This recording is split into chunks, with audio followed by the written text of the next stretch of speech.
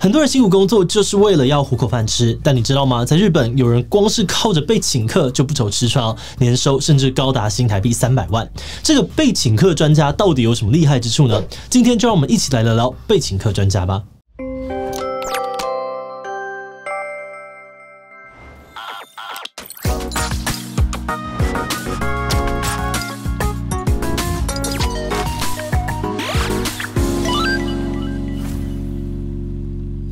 Hello， 大家好，我是志祺。你曾经觉得工作好累，但为了生活又不得不继续工作吗？这种不想要但又必须要做的无奈心情，常常被说是成为大人的象征。但是你知道吗？在日本有个叫做中岛太一的人，却反其道而行，彻底的实践我就烂的精神，用躺平的态度面对人生。他生活的最高指导原则就是用别人的钱大口吃肉，靠着被请客专家的头衔，在推特上面有快13万的追踪，甚至还出书传授经验。到目前为止，已经有超过5000人请他吃饭，甚至呢还有人爱他爱到送车子跟房子给他。他到底是怎么办到的？想要被请客有什么秘诀吗？今天就让我们一起来讨论看看吧。不过在开始今天的讨论之前，先让我们进一段工商服务时间。椅子坐久了，你是否也常常觉得腰部不舒服呢？今天要跟大家介绍的这款 Dr. Fu 美姿脊救垫，就是由美国职业物理治疗师所研发的坐垫，让大家从好的坐姿开始预防疼痛的发生。不管你的身形还有座椅的种类，都可以让你调整出最合适的角度。而且比起其他市售的硬式坐姿矫正垫 ，Dr. Fu 美姿脊救垫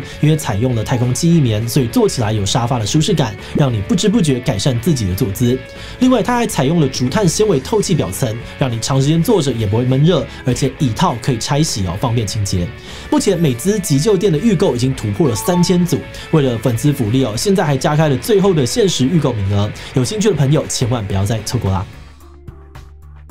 他是中岛太一，1997年出生在日本的埼玉县。从19岁开始，他就靠别人给他钱来过日子。目前26岁，已经有7年没有工作过。这样子看起来有点废的生活，对很多人来说可能很难以想象。不过他小时候其实还蛮普通的。中岛太一说自己的童年跟一般人差不多，很一般的上学，很一般的升学，在学校也没有什么人际方面的困扰。真的要说有什么特别哦，是他在国中1年级就当上了手球部的队长。只不过呢，他一直很努力的练习，却从来没有赢过一场比赛。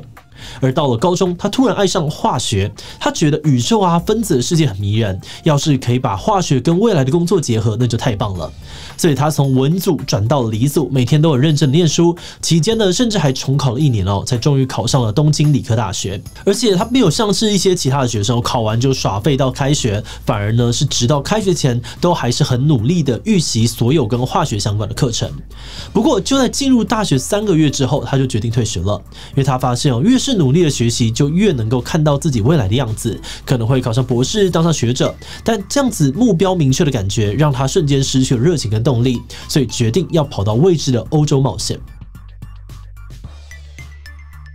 当时中岛太一决定要去欧洲，但因为实在太穷了，旅游的预算只有3万日元，换算成台币大概是6700块左右。所以到了欧洲呢，他体验到了前所未有的奇幻生活，找陌生人搭便车，跟游民一起翻垃圾桶之外，还曾经被吸毒的人拿刀追赶，甚至临时起意爬了某座雪山，结果遇难差点死掉。其中最不可思议的是，他在捷克认识了一位女孩，只花了不到2个礼拜就决定结婚。那虽然目前已经离婚了，但这项经历呢，还是让很多人啧啧称奇。他在欧洲大部分的时间都过得很辛苦，但他却很喜欢这种不确定的感觉，因为他发现哦，如果对未来的计划越多，就越不可能经历到这些意想不到的有趣事情。不过因为语言不通，他在欧洲有大量的时间必须要跟自己独处，但比起看书啊，或者是看影片来打发时间，他发现自己更渴望能够和人交流，所以3个月之后，他回到了日本。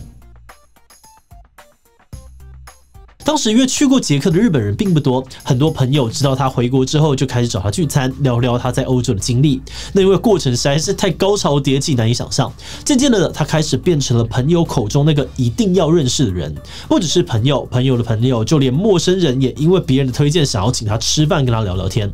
所以他工作也不用找了，光是靠别人请客就足以让他维持生活。从2017年开始，他甚至热门到用被请客专家的名字开推特，每个月接受50-60人的预约，请他吃饭。不过如果你也好奇跟他吃饭到底有什么魅力的话，接下来可能要注意听了，因为要跟他吃饭可是有条件的。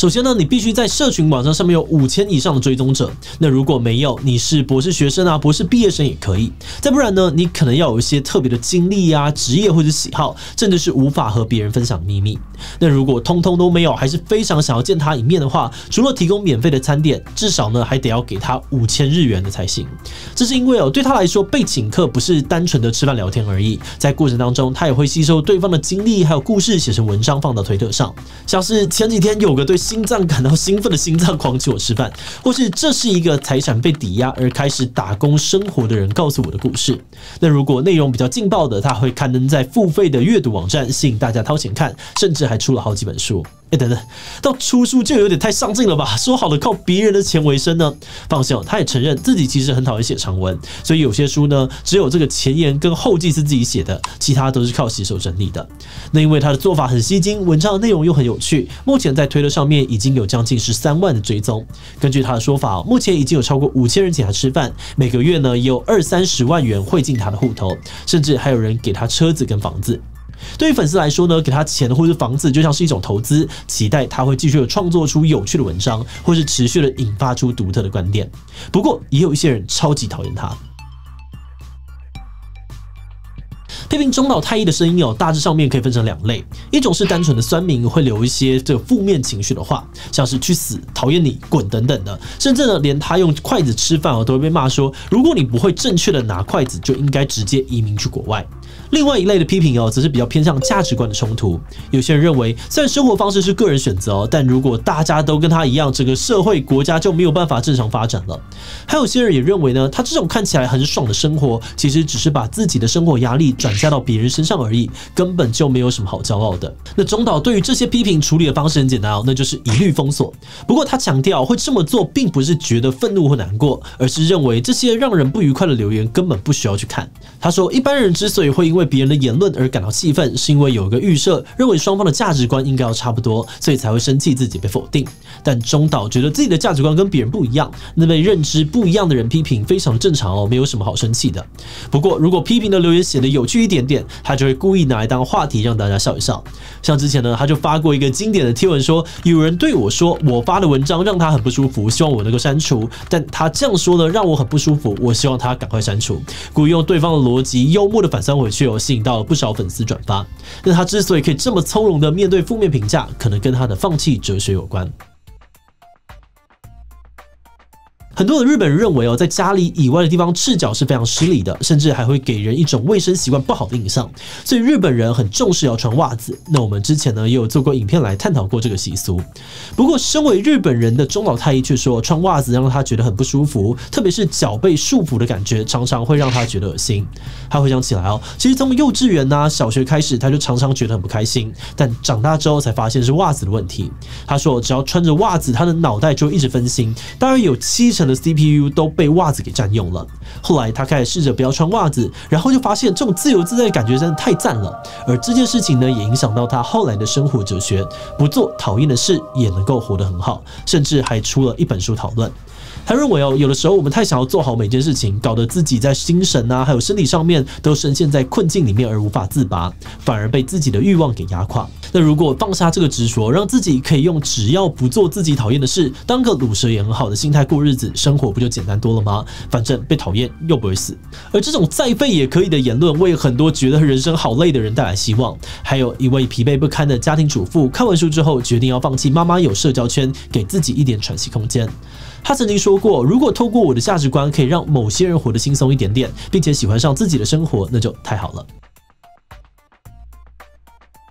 我们在查资料的过程当中呢，也看到有些人批评他的文章根本只是在说一些心灵鸡汤而已。例如他曾经说，当你思考某个东西划不划算的时候，代表你并不需要它，只要戒掉那些要花钱的娱乐，就不需要勉强自己去工作赚钱。这道理谁不知道？问题是知道归知道就是做不到啊。如果世界都可以照着心灵鸡汤的内容运行，就不会有这么多烦恼了。但我们认为中岛太一能够走红，是因为需要这种心灵鸡汤的人其实非常的多。除了日本的年轻人不想再努力了，中国最近也开始流行躺平，韩国也有啃老的袋鼠族，台湾呢则有很多人因为房价太高高，都抱着不婚不生不买房的心情在过日子。